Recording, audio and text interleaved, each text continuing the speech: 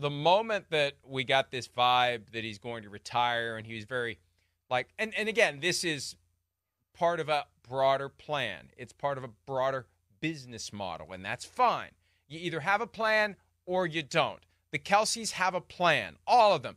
Mama Kelce, Jason Kelce, Travis Kelce. They have agents, they have managers, they have PR directors, and that's fine. My point is, there's a plan when he's going to let us all know that he's retired, and he's going to let us know what he's going to do next. And I fully expect him to land in the Amazon booth between Kirk Herbstreit and Al Michaels. And until someone tells me differently, that's my assumption, because he did it last year during the bye week. They did the Kelce documentary with Amazon. The relationship's already there. It would enhance the broadcast. It would be a nice little twist on what they've been doing. It already has worked. Al was happy and smiling when Jason Kelce was in the booth, even though I don't think at this point in his life, he's reached his lifetime limit of three-man booth. But I think he'll make the exception for Jason Kelce. Or they'll just tell Kirk, stick with college and we'll bring in Jason Kelce in your place. But I think that's where he's going to be. If I had to lay odds for Jason Kelce's 2024 destination, the only option in negative territory for me would be Kelce on the Amazon broadcast for Thursday Night Football. Yeah, I think he's going to be very good at it, Mike, wherever he goes. I would rather probably see him in the booth than in the studio. I think he'd be very good at it. I mean, he's a great, and when you see him in interviews, I've interviewed him a couple times. He's fantastic. Most offensive linemen are, but I think he is beyond that, because most offensive linemen are very smart. People don't realize that, but they are. And so he's one of those guys that you want to talk to and you gravitate to in a locker room.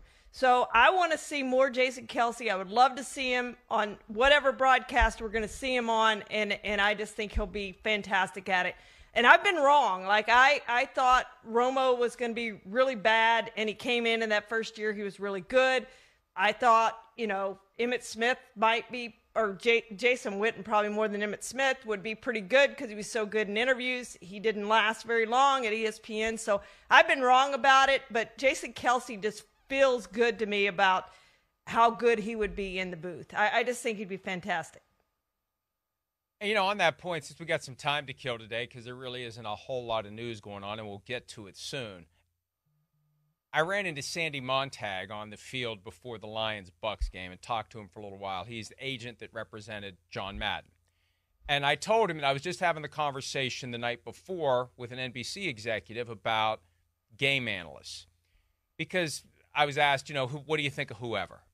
And I said, in my mind, it goes John Madden and everybody else. And there's nobody else that's so bad that you just turn off the TV when you turn on a game. Greg Gumbel made that point a couple of years ago when we were in the middle of the whole announcer roulette, and this person's going here and that person's going there. Greg Gumbel said somewhere in some interview, podcast, or whatever, no one's tuning in to watch a game because so-and-so is in the booth. Now, you may turn it off, but there aren't many that you would regard as appointment viewing. There are none. John Madden was the only one. And that's what I said to Sandy Montag. It was John Madden and everybody else. And my point here is, could Jason Kelce develop into a character like that? And, John Madden was so smart, he was able to take his understanding of the game and instantly boil it into sound bites that the average person who doesn't know anything about the intricacies of football could understand. And it made the game feel more inclusive, not alienating. That's the challenge for the people in the broadcast booth. You have to come up with 5 to 15 seconds of commentary that is not alienating, or, you're trying to show how smart you are. The people who are truly the smartest don't feel compelled to make everyone know how smart we are and talk about double-A gap blitzes and crossing the face and all the different little terms that if you really aren't a closely watching football aficionado, you're kind of like, what's that? What? I don't understand that. I thought I understood this game. What's he talking about? What's all this jargon? You got to be able to strip the jargon out. And Jason Kelce, given his years of playing offensive line, would be able to, I think, if he can do it, and again, this is a skill that I'm sure at this point he doesn't even know that he possesses, if he does.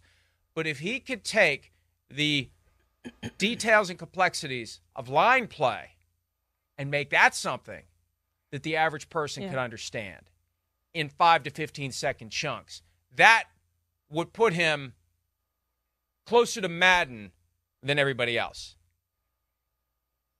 Have we had an offensive lineman who's been really good at TV? Like, none come to mind right. I'm sure there has been, but none come to mind right away.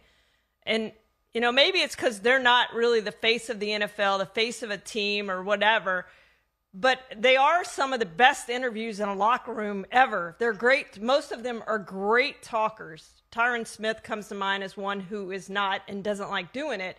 But most of them are really, really good at it. And I think most of them would be really good at TV. And he's one, because of that, I just think he has that. I agree with you to kind of break down the game so you understand it as a fan, even if you aren't a big fan of the game. You don't know the intricacies of the game. You can break that down and simplify it, but yet at the same time explain what's going on and why this happened. And offensive linemen, because of that, I think would be great at really breaking down that game, Mike. And he in particular, being a center, obviously has all the calls to make on the offensive line, and has done that for a really long time and played for a really long time and been really good at it for a really long time. So I think all of those things would make him a really good broadcaster if that's something that he wants to do.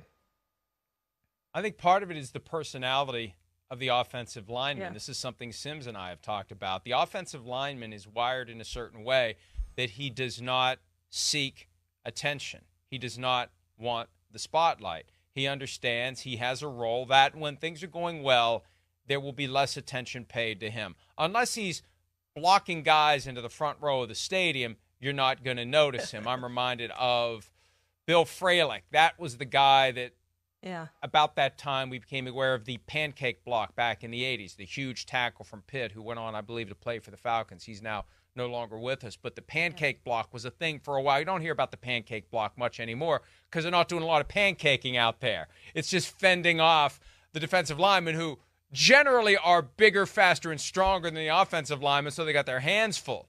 They're the ones trying to avoid being pancaked by the defensive linemen. But most offensive linemen, they're wired in a way that they're not out there. They're not gregarious in the public eye. They're gregarious in the locker room and around each other, but it's almost like it's part of the code that you don't stand out.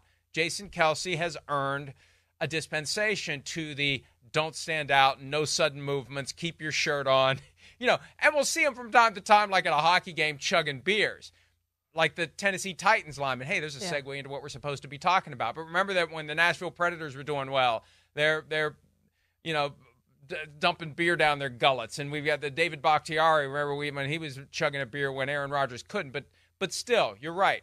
I think that, like, Nick Mangold was trying to do some stuff in the media at one point, and I don't know, I don't really see him or hear him, so I guess he's not anymore.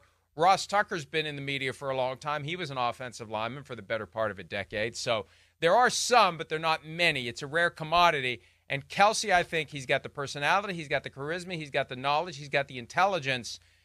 He's going to have the platform somewhere, and he's got the potential to be great. Let's see what happens. But we'll get the formal announcement that he's retired at some point. But until then, he's going to live life and live at large. AFC Championship and possibly beyond that, Las Vegas for Super Bowl 58 if the Chiefs upend the Ravens on Sunday at M&T Bank Stadium in Baltimore. Hi, it's Mike Florio. Thanks for watching PFT on YouTube. Hit subscribe for the latest news and analysis from Pro Football Talk.